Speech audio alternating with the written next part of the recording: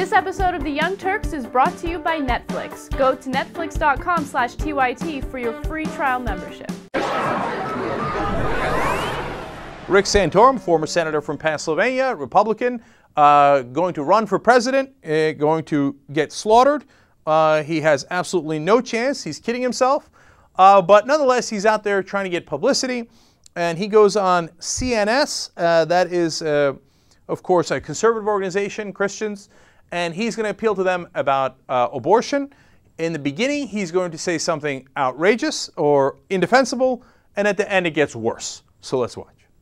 So the question is not whether this is a human life. When Barack Obama says, is a child of whom a human life? Well, that's above my pay grade.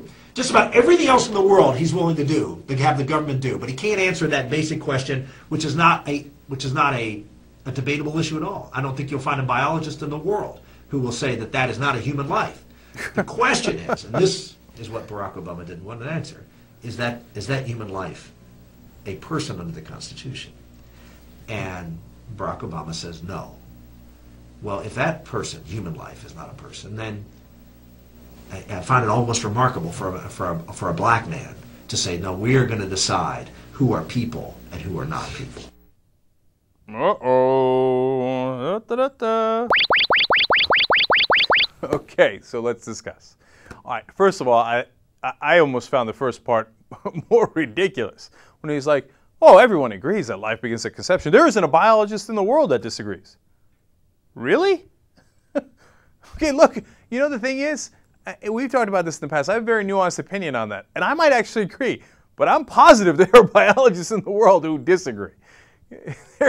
But I guess if you don't believe in Republican propaganda, they don't count you anyway, right? So he says that's it. That's an established fact. Then he moves on to the second part. How dare a black man make a judgment like this? Now that's okay. Now I'm going to be a little too kind to Santorum. I think that sounds worse than it is. I think what he was trying to get at is, since black folks in this country were not counted as, full people when we first originally had the Constitution, they're counted as 3/5. He should appreciate more what is and is not a full human being. That's my interpretation. It was still terribly put, but I guess that mitigates it. Now, JR, am I being too kind to Rick Santorum? Well, that is where he's going because, how black folks weren't considered a full human being. Right. It's disconnected.